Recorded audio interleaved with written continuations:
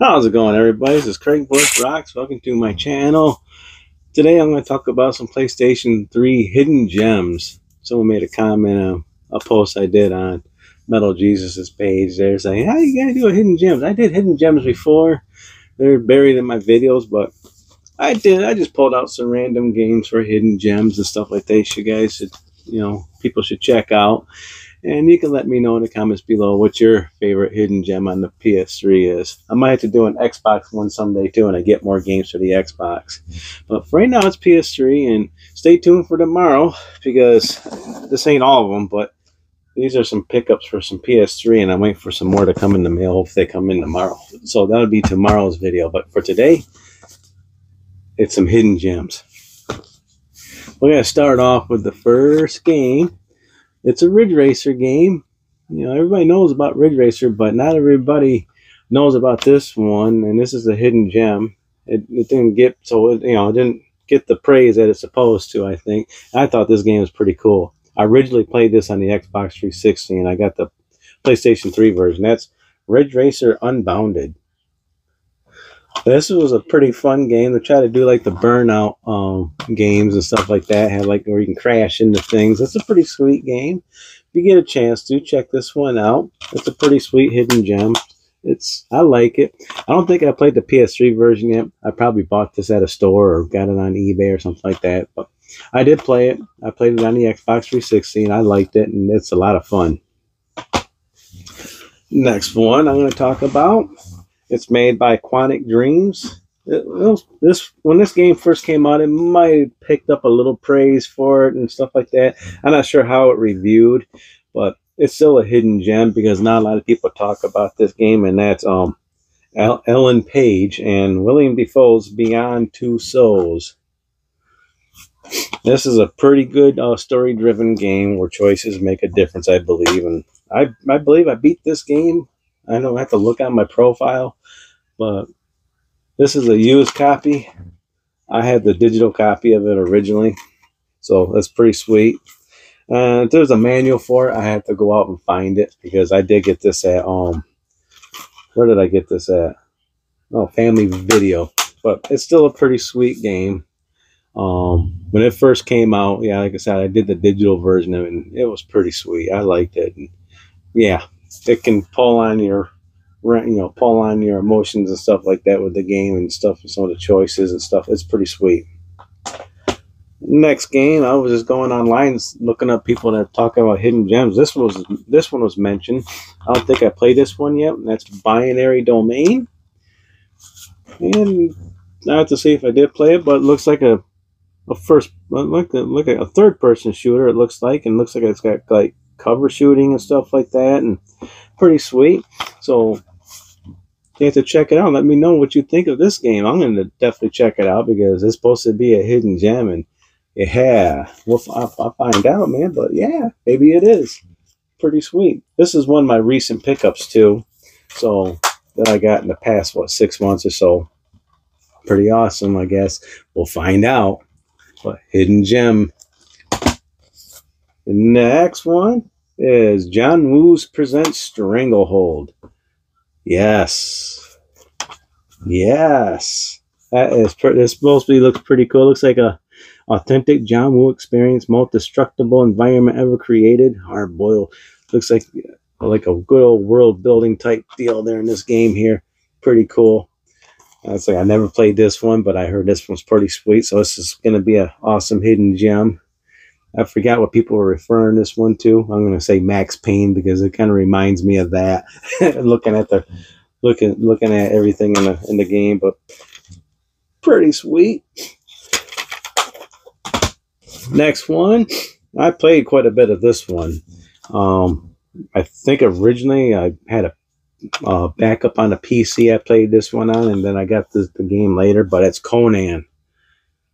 This version of Conan was pretty fun. I had a lot of fun with it. Not a lot of people know about this game, but it's Conan. So just think about combat with Conan. You got your big old sword and all that. Yeah, if I remember correctly, the combat was pretty decent. It's not the greatest game in the world, but it's still a good hidden gem to check out if you haven't had a chance to check it out. But Conan. This one is a hidden gem, but a lot of people are starting to pick up on it, and that's 3D Dot Game Heroes. Yeah, kind of like a Minecraft in a way when you look at it. Kind of looks like that, but pretty sweet. 3D Dot Game Heroes. I think I played some of this. Remember how, creating things in this game, but pretty sweet.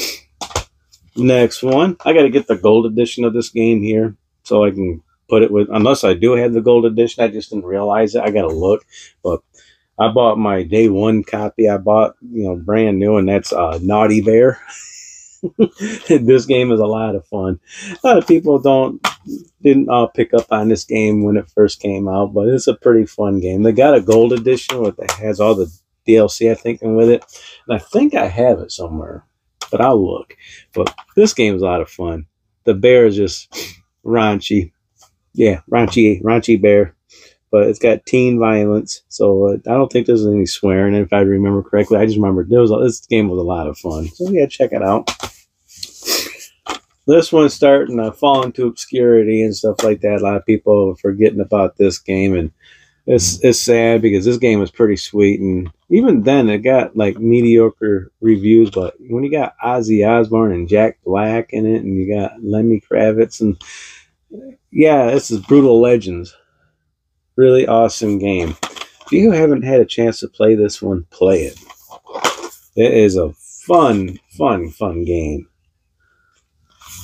And I like the open worldness. I like the rock, the metal music in it. You get to see Ozzy. Jack Black does the voice of the main character. Awesome game. Here's one that definitely is a hidden gem and underrated, and it got mediocre reviews when it first came out, and that's Body Count. This game I had a lot of fun with. I bought this one new when it first came out, and I had a lot of fun with it. I remember one of my other buddies bought this game too, and I think we got online and played it for a little bit, and we had fun. It's a first-person shooter. It's not like Call of Duty or nothing like that, but it's still a fun first-person shooter. It's got a single-player campaign on it, so check it out. Intense arcade fights, tear apart the environment, rack up your body count. Remember, there was a lot of guns in this game here, so yeah, check that one out, Body Count.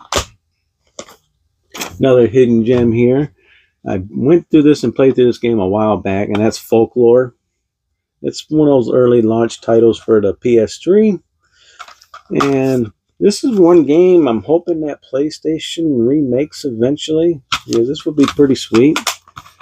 But yeah, it's an awesome single player campaign game. I mean, it's pretty sweet. And so it's one player. It's awesome. Folklore. Google it. Check out some gameplay of this. I mean, you can see why this one's a hidden gem. This one's borderline hidden gem because a lot of people talk about this game, but a lot of people don't play it, and that's Sleeping Dogs.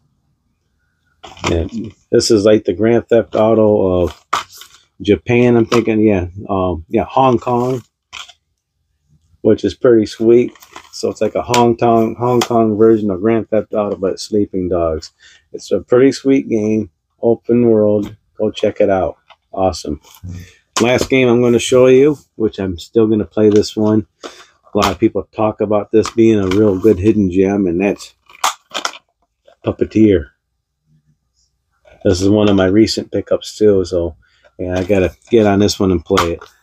And I'm glad I got this one because I heard this one's really awesome to play, so definitely check out the Puppeteer. Like any of these games, you can Google them.